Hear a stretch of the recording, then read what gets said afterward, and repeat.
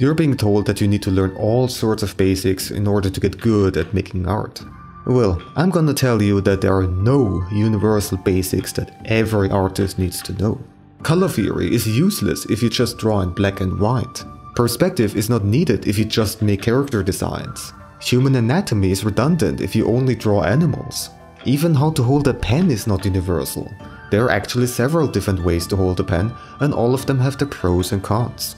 There's only one thing you should make sure to always consider, and that is that you have fun drawing.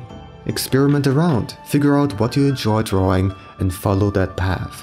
For those paths there are certain basics that are essential, but you will have an easier time learning them if you're having fun. So there you go.